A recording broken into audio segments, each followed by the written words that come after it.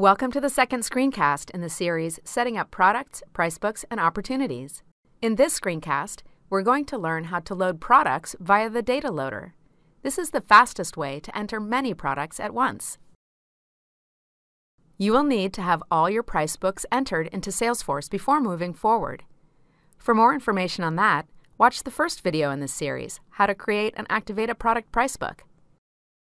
First step is to prepare your CSV product insert file with the following columns: description, is active, name, and record type ID.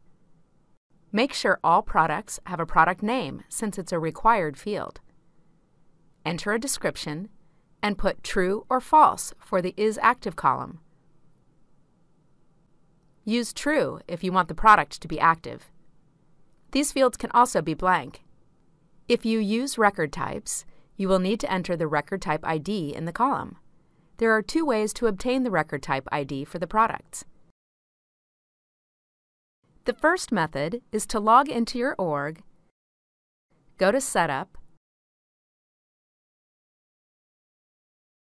enter Object Manager in the Quick Find, scroll down, select Products, and click on Record Types.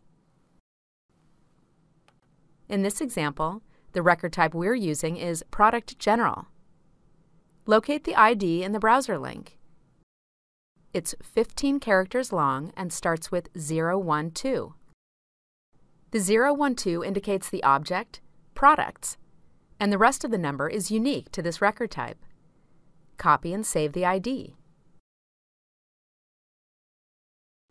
The second method is to export a list of record type IDs using Data Loader. This is great if you have a lot of different record types. Log into Data Loader and click Export. Click on the Show All Salesforce Objects checkbox.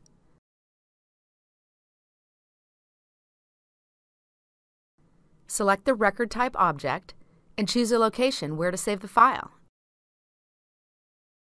Click Next.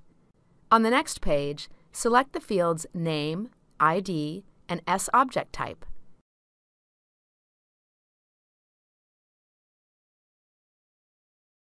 Click the Finish button and click Yes on Proceed.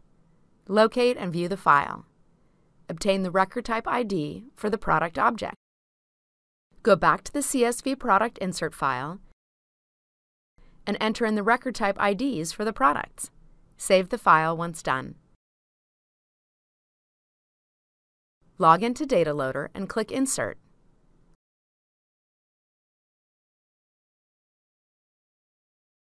Select Product to Object and choose the CSV insert file. Click Next and click OK to confirm the number of records being inserted.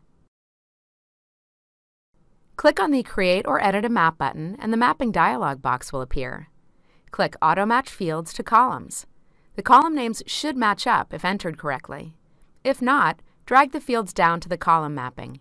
Click OK once done, and click Next. Select a place where to save the success and error files, which can be easily accessed. Click Finish and Yes to proceed.